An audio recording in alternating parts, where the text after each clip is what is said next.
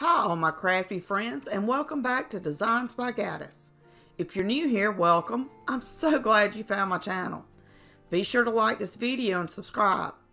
By doing so, you will help others, just like yourself, be able to find my home decor DIY videos. Today I'm making this adorable fabric bunny using a buffalo print bandana I got for 99 cents from Hobby Lobby this past weekend. I had this little bunny cutout that I used as a template. With a black Sharpie, I traced the bunny on the back of the fabric.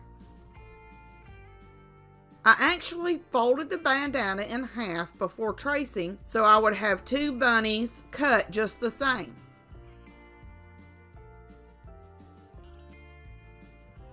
After tracing it, I cut the bunny on the lines that I had traced. And yes, I finally purchased a decent pair of scissors. And I keep reminding myself to use them only on paper and fabric. After I cut the bunny, I have two just the same size.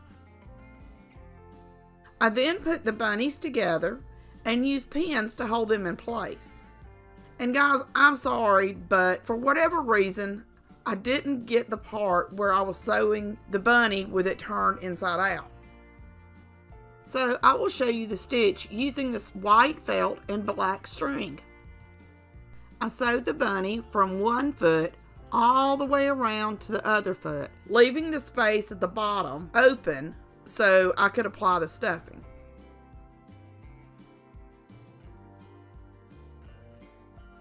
I then started adding the stuffing and used a dowel to get the stuffing up into the ears. After I added the stuffing, I went back around the outside of the bunny to close up any holes. I wanted the bunny to look handmade and rustic.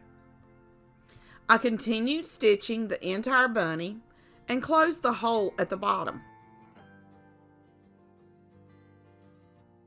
I decided the bunny needed some eyes. I found these two buttons in my stash and sewed them onto the bunny, trying to make sure they were as centered and even as possible. The last thing I did was add a little tail using a Dollar Tree white pom-pom and added a piece of twine around his neck. And look at him, he is so adorable and looks amazing on my spring tier tray.